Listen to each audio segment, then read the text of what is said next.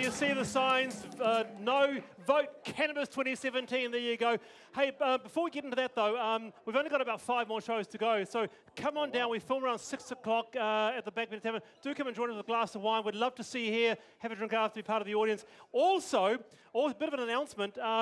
RNZ and Backbenchers is kind of teaming up to do a bit of a post-election show Sunday morning on my RNZ show from 7 a.m. here. So more of a discussion, wouldn't you say, Charlotte? But yeah, great we'd discussion. love to see you here from 7 a.m. The day onwards. after the election. 7 a.m. Day after, yes. 7 a.m. That's a. We'd love to see you here. 7 a.m. You're dreaming. We'd love to see you here. 7 p.m. I think's more realistic. Now, 7 a.m. now, We'll feed you important, coffee. important. Latest polls show support is changing with how we deal with cannabis. The Misuse of Drugs Act is now 42 years old and a review is expected. The latest one poll result says that 47% of us are in support of regulated cannabis sale. Peter Dunne. Well, they're right. And I've said for a long time, no one's been listening, that what we should actually Cry me a river, Peter.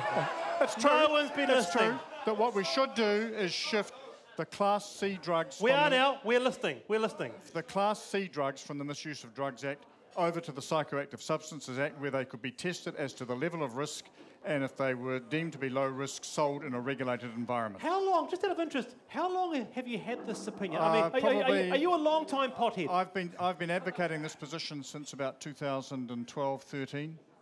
You said no one's listening. The rest of the parties you've said are not interested in Well, I think reform. I've said a long time there are 2 big problems in the whole issue of that? drug reform. One's national, the other's Labour.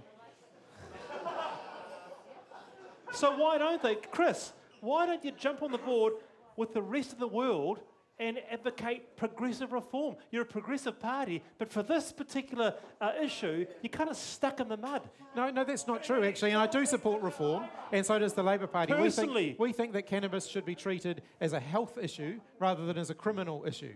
And so if we started from that perspective, we would end up with a solution along the lines of So what what Peter is difference would suggesting. that make? What difference would that make? Well, it means that we wouldn't end up arresting people and sending people to prison over cannabis use. All right, Denise, Roche, what do you make? Well, we've been campaigning to legalise, decriminalise and then legalise cannabis for, I don't know, 15, 20 years. So it's really nice that everybody else has caught up with us. And only a vote for the Green Party in the heart of a progressive government is going to make that change. So people need a party vote Green. Chris?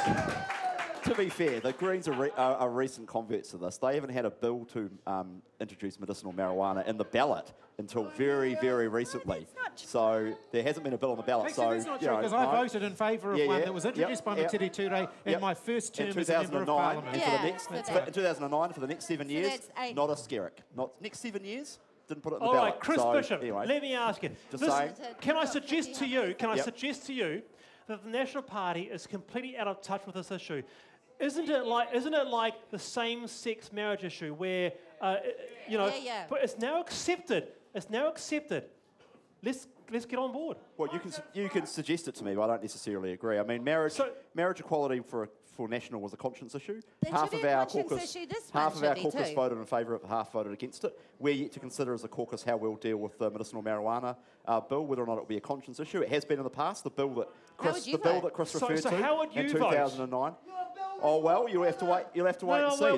There are big issues with Julianne's bill, and she herself actually acknowledges that the bill is deficient. But there's a case for sending it. That's right. That's fair enough. There's a case for sending it to a committee to figure it out. But I want to ask the other big issue is that we know, Peter, that cannabis is not good for young brains, young minds. We know that. Sort of 13, 15, 16, 18. Is there a big issue with this? There is, and I think that's why a regulated market where you'd have sales restricted to persons over the age of 18 through designated outlets is one way of controlling that.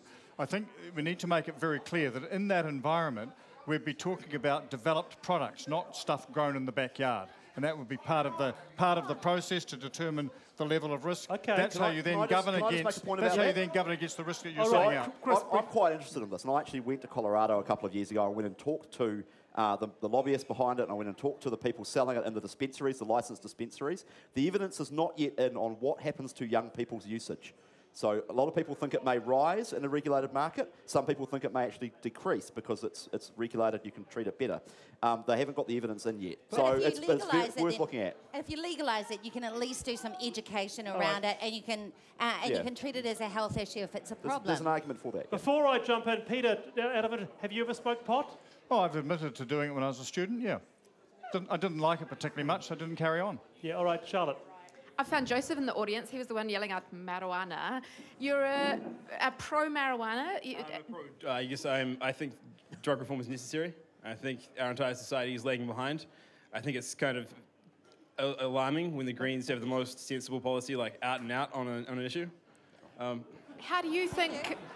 What do you think, or how do you think it affects mental health issues for young? I think some drugs can be beneficial for mental health. I think psychiatrists use like MDMA to talk with their patients. That can be helpful. I think we're not looking at the ways we can use drugs beneficially. I think people's language often lets their opinions be viewed quite clearly. Like Gareth Morgan, for example, calls cannabis dope. We had Chris over there calling it marijuana, which is like a Mexican plant of some sort of Mexican bush the Americans came up with. I think we're like... What do you call it? I call it cannabis. The same way I call alcohol, not piss or booze.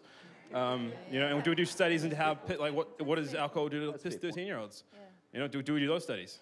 I think it's far-fetched, quite frankly, and I think Labour and National are both really behind. I think Peter Dunne's catching up for no reason at all other than the fact he thought it was a good way to get into the next election cycle. Oh, that's harsh. And I think the Greens actually probably the best one, and I think we should look beyond just cannabis. I think we should look to other drugs. That is so unfair. Back to the panel. All right. You got your soap. All right, hey, what's... Sir, hey, what's your name?